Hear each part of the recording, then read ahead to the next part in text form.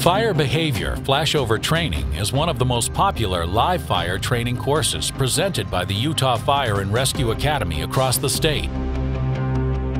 Everybody loves the thrill of live fire in the prop.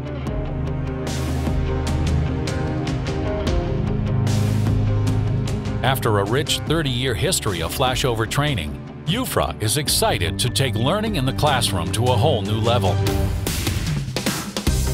In addition to the expertise of a professional cadre of live fire instructors, your training is enhanced by quality video instruction on the basics of fire science, fire behavior, and fire development.